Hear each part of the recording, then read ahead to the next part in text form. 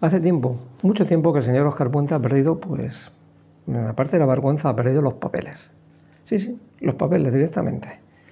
Resulta que ahora dice que uno de los últimos incidentes acontecidos a finales de agosto de 2024 en la estación de Chamartín, con retrasos, miles de pasajeros ahí aglomerados en el vestíbulo, tiros por el suelo sin saber cuándo iba a salir su tren de alta velocidad. Bueno, resulta que dice que eso es mentira, que esas son imágenes de otro momento. ¿De otro momento cuál? De los retrasos que ha habido en junio, en julio, a principios de agosto. Porque vamos, sí, da igual, o sea, vamos a ver.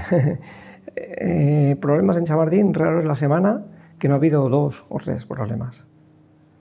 Así que déjese usted de tanta red social, de tanto Twitter y gestione usted. Vaya, acérquese al despacho y vaya usted menos al campo de golf y vaya usted más a su despacho. Porque creo que tendría que tener reuniones, y reuniones al más alto nivel. Y que calles en cabezas, que rodas en cabezas. A lo mejor incluso la primera es la suya, porque no se puede ser más torpe y más imperaz. Pero es que encima ahora llamar a los viajeros y a los usuarios del servicio de la alta velocidad y cercanías mentirosos ya es lo que le faltaba para redondear la jugada. Insisto, vaya usted al despacho, señor Puente, y déjese usted de tanta red social.